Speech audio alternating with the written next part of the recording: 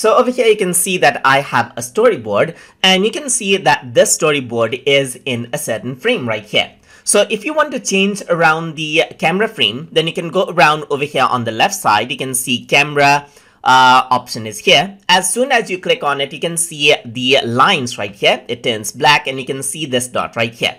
If I were to click and drag this dot, you can see that I can change around the camera frame right here. So it highlights out, and I can go around, change out the camera frame according to how I like it, and I can see that the frame changes. If you want to resize out the camera frame, you can go around over here, and then you can resize this out by clicking on the dot icon, as you can see, and you can move it wherever you want. You can go around on the edges and can even rotate around the camera frame, as you can see, just like this. You can rotate this around right here. You can go around onto the edges, click and drag to rotate out the camera frame as well. And that is how you can change around the camera view inside of Toon Boom Storyboard Pro. So I hope you guys learned something as always.